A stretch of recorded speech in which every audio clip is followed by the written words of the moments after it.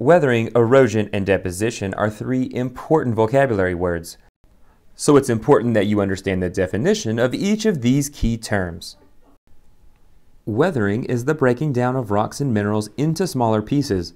And you can see that this layer of rock has been broken down into lots of different pieces, and some of those pieces are very small. But anytime we break down a rock into smaller pieces, we call it weathering.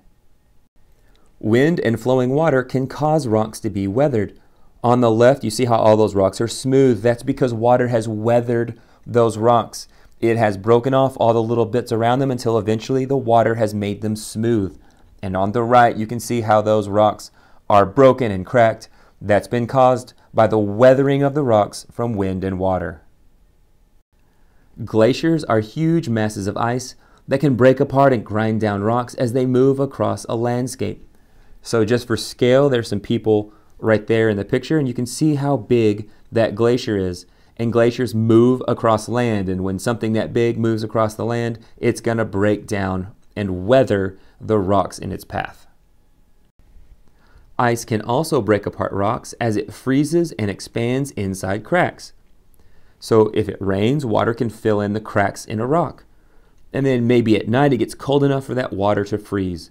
When water freezes, it expands, and so it can push on the sides of the rock and actually make those cracks a little bit bigger.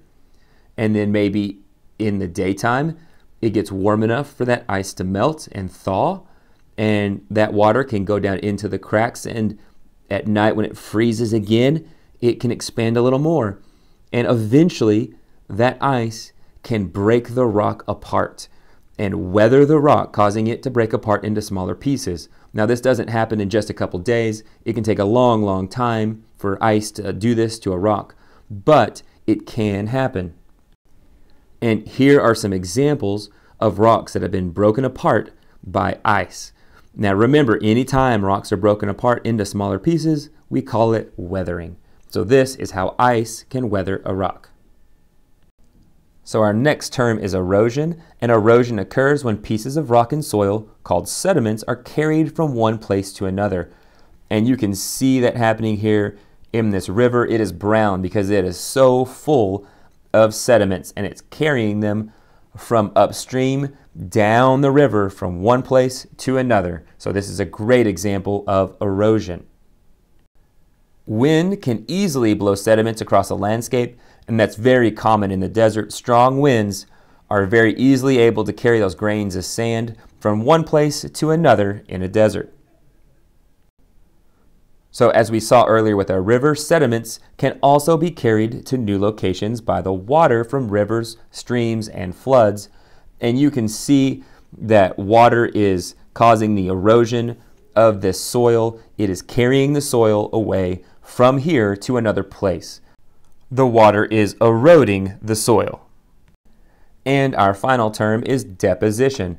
And deposition is the process of sediments, soils, and minerals being dropped or deposited in a new place. So sediments are carried by something like the river, and when they get to a new location where maybe the water slows down, those sediments fall to the bottom, they settle out of the water and are deposited in a new place.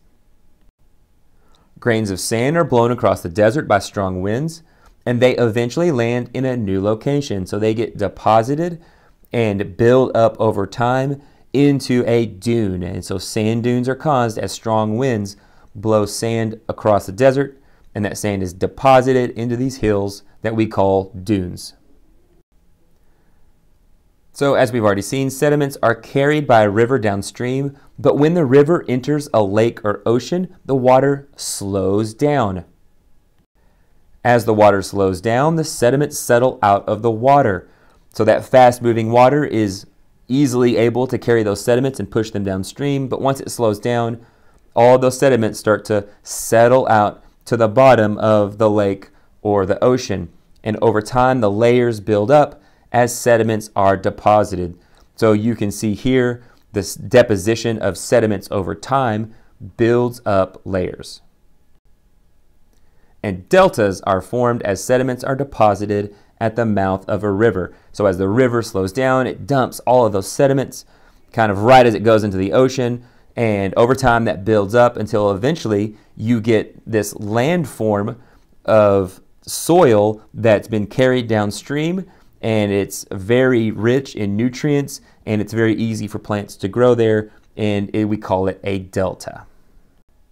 So I hope this video has helped you understand weathering, erosion, and deposition a little better.